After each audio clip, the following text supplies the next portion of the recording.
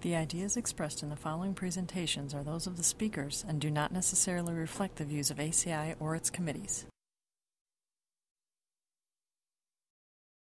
ACI web sessions are recorded at ACI conventions or other concrete industry events and will be made available for viewing free of charge for 1 week. Thereafter, they will be archived on the ACI website or added to ACI's online CEU program, depending on their content.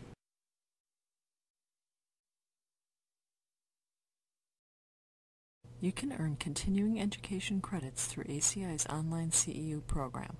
Visit www.concrete.org to register. ACI conventions provide an opportunity for networking and for keeping up to date with the latest in concrete technology and practices.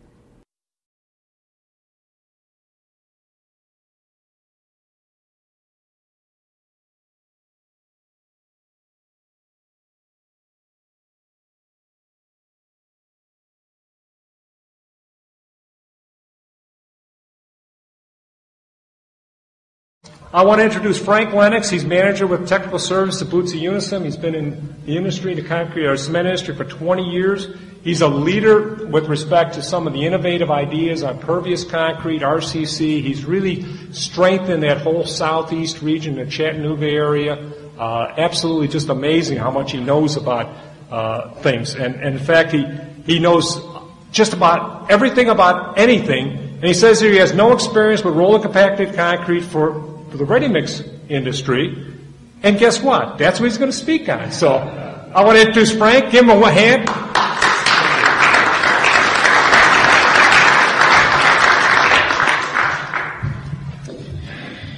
Well, good morning. And Wayne is absolutely correct. I am a cement man. We are the base of all good concrete. Without us, we wouldn't be sitting here today. So my experience in the ready-mix industry is limited. So to prepare myself for this presentation, I did some studying. First, it was this great manual that I found. It is called I Am a Cement Mixer, which of course we understand that is incorrect. But it has some really great information on it. So I did a lot of midnight studying on this. And is Dr. Heather Brown here today? I'm going to try to talk her into getting this into the CIM program at MTSU. Also, book learning is great, but you need some experience with a ready-mix operation. So I went out and did some experimenting on-the-job training with the ready-mix industry to prepare myself for this presentation. Okay, the question that comes up a lot, Wayne talked about roller compacted concrete being produced through pug mill operations, and that's pretty much where it got started.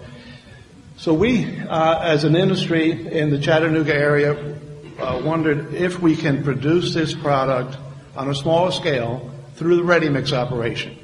Let the local ready-mix producer profit from this product.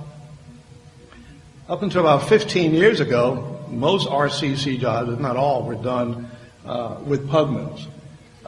Since that time, we have been able to expand to do smaller jobs. Typical pug mill operation. But since 1997, we have been producing RCC through ready-mix operation in East Tennessee. We're now expanding into Middle Tennessee. Hopefully we'll get to Texas someday. Well, that's what we've been doing since 1997. We started with the local DOT. We were able to convince our regional DOT maintenance manager to look into roller compacted concrete. And he had the money at that time to do it. So we expanded into county roads.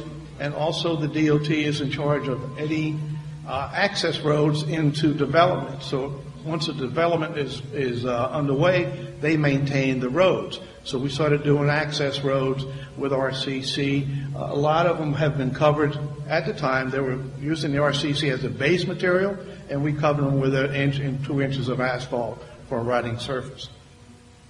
What about the mix design? Wayne talked a little bit about mix design of roller compacted concrete. It's the same thing. We're looking at mix designs the same way as you would if it's a pug mill. production operation. You find out your proper moisture content.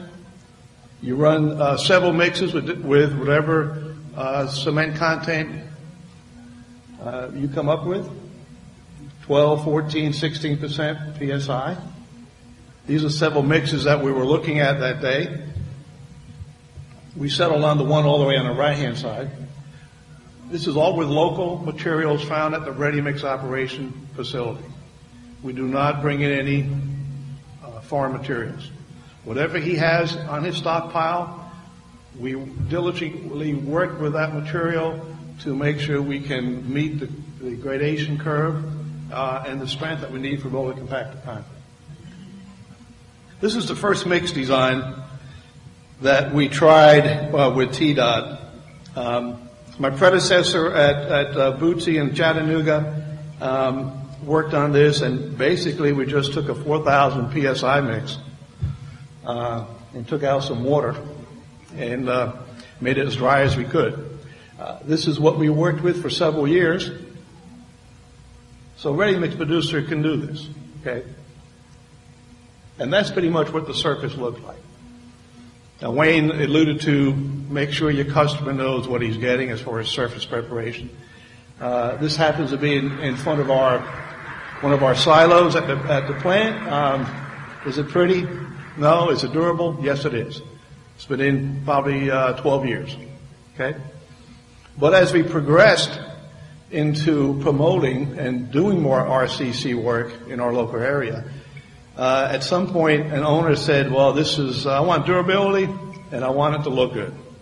So we go, okay, if we want the business, we need to do it that way. So I came up with I think a great idea was, let's take all that big rock and change it around. And simply, I just took some small half-inch or 3/8 inch stone. Previous to this, we had about 1,800 pounds of 3/4 inch stone. So we increased it to 2,200 pounds and divided the weight 50-50, 3/4 and 3/8 of an inch or stone. Let the fine aggregate work itself out. We used a little fly ash to increase the fineness to it. And we used some standard water reducing agent, not to get the water reduction because we don't have a lot of water in the mix, but to increase the workability a little bit of the mixing action of the RCC in the conventional ready-mix operation. And that's the surface that mix produced. If I was an owner and wanted something smooth and durable, this is ideal. Okay, is it as tightly compacted and smooth as maybe a huge pug mill job where you have control over the aggregates? No, but this is what we sell our owners, and it's much better than the first mix. Okay, what type of ready mix plants do we use to make the roller compacted concrete? Wayne alluded to the central batch drum type. We have in Chattanooga a ready mix producer that has a twin shafted horizontal mixer. Okay, it's a 5-yard mixer, and we do somewhere between 3.5 and 4. We limit the total amount of RCC in the truck to 8 yards. So we do two dumps. We also have the red unit on top is a unit a ready-mix producer bought to do a roller compacted concrete dam job. And he had it stuck away somewhere, so he cleaned it up. And now, in some cases, we'll use it underneath the dry batch operation to make. So this is a portable pug mill.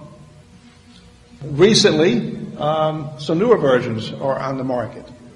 Now, the only drawback to doing this is that once you put this piece of equipment underneath the dry batch plant, you can forget about conventional concrete. Okay? The angle of the belt is too steep to allow conventional concrete to go up it. I mean, if you put conventional concrete there, you're going to have a pile of wet concrete at your feet. So, in both of these projects, we pretty much did RCC the whole day. So the ready mix producer owner has to make sure that plant is only used for roller compacted concrete. That's the one drawback on these portable mixers. To get down to, if you don't have a pug mill, the job isn't big enough for a pug mill, you don't have the accessibility of the portable pug mill, then we started looking into ready-mix operations. This is a project in Dawsonville, Georgia. We have a terminal there. We decided to do RCC at the terminal.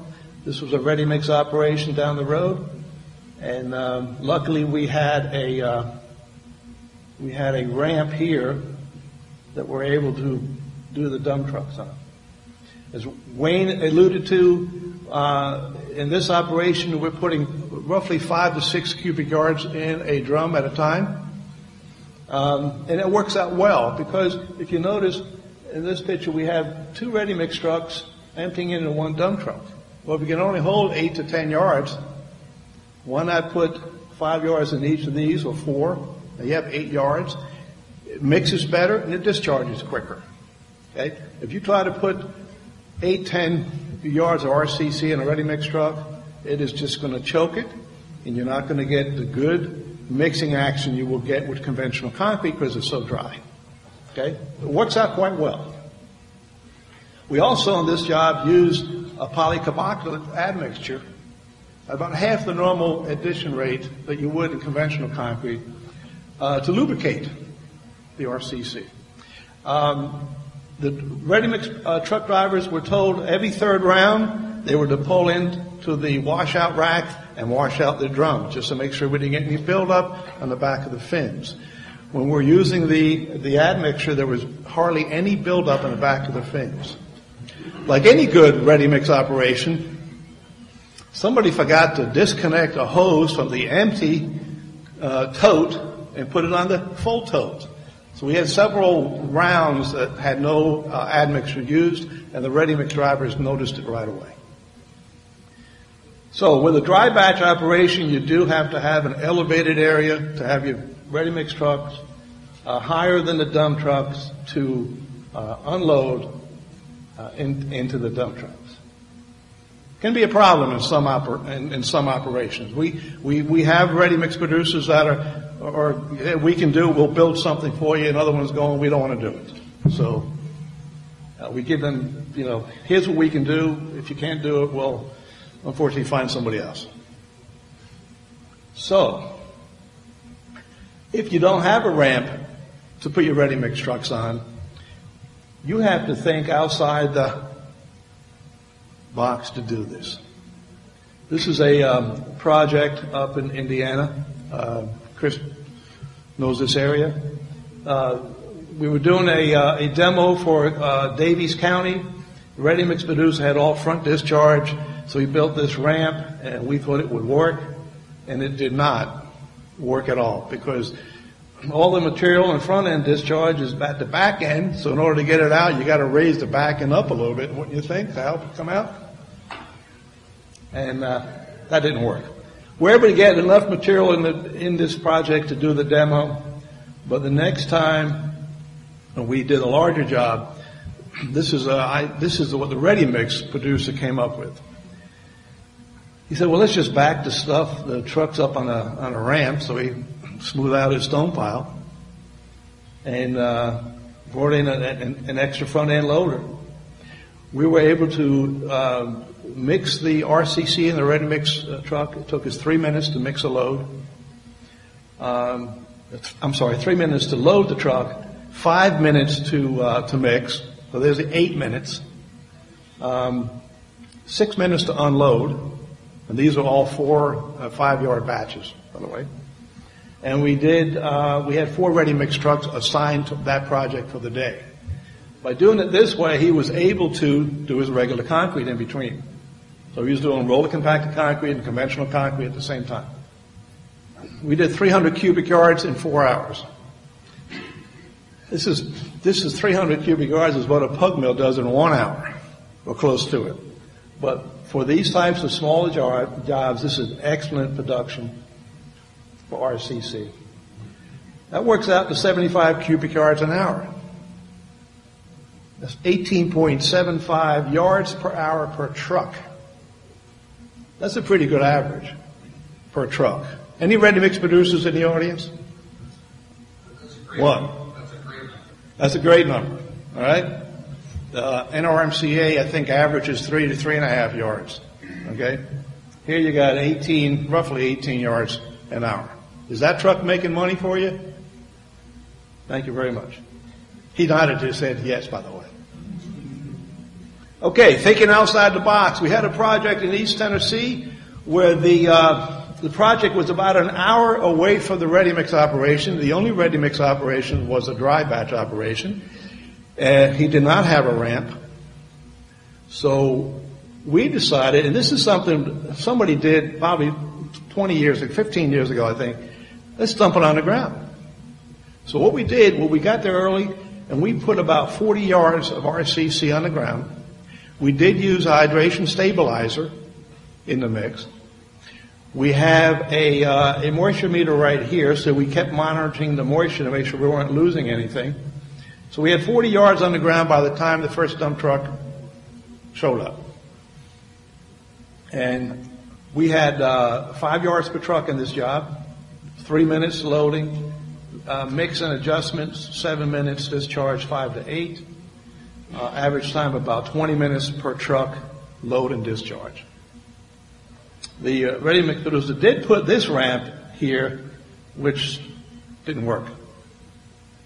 Plus, he didn't allow enough space to dump all the RCC. And then you see the front end loader picking it up. We did 200 cubic yards with 3 trucks in 5 hours. So now, by doing it this way, it takes a little bit longer. Now we're down to 13 yards an hour on this job. Still pretty good, Mr. Ready-Mix Producer? Still pretty good? Okay. So we have done a lot of different application of producing roller compacted concrete.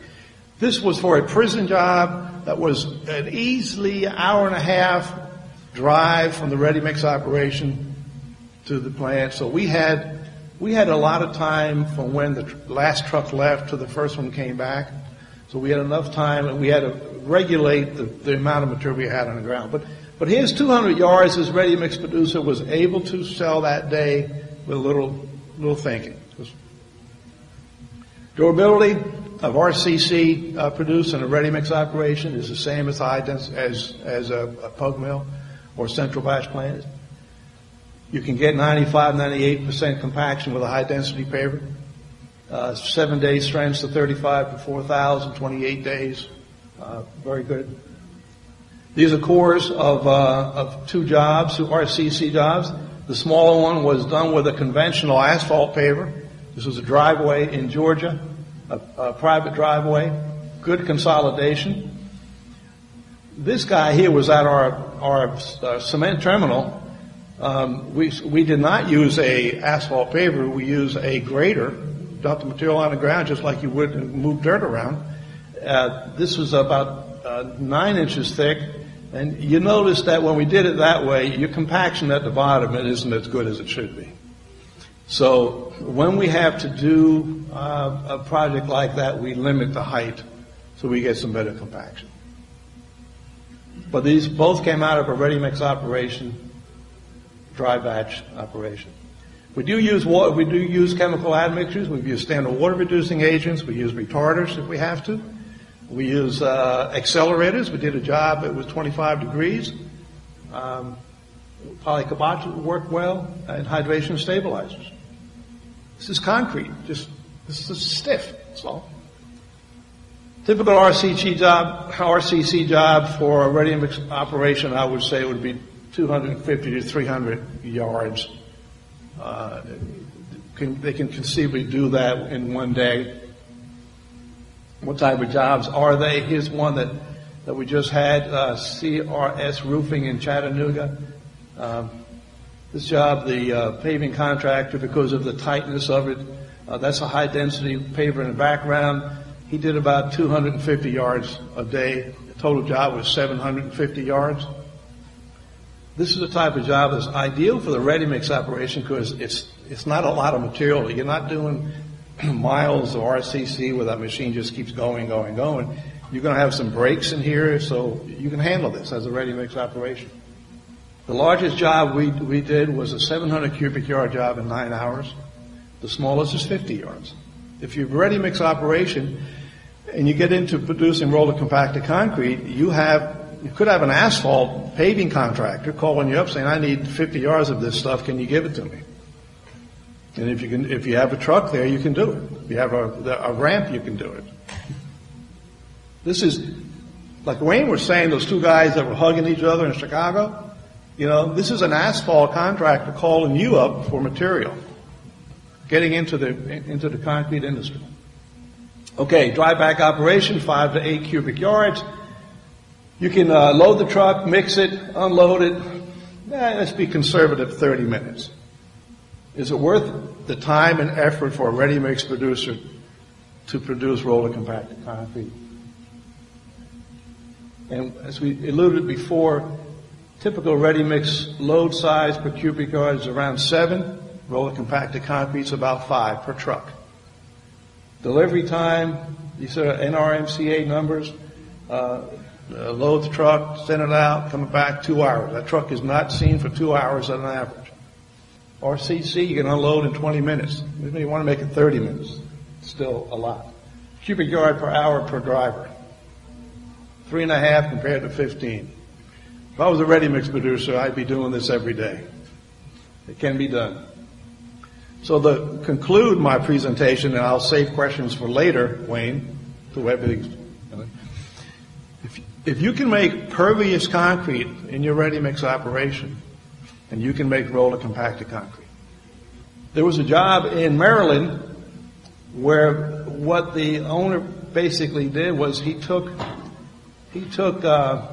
well, let's not get into that.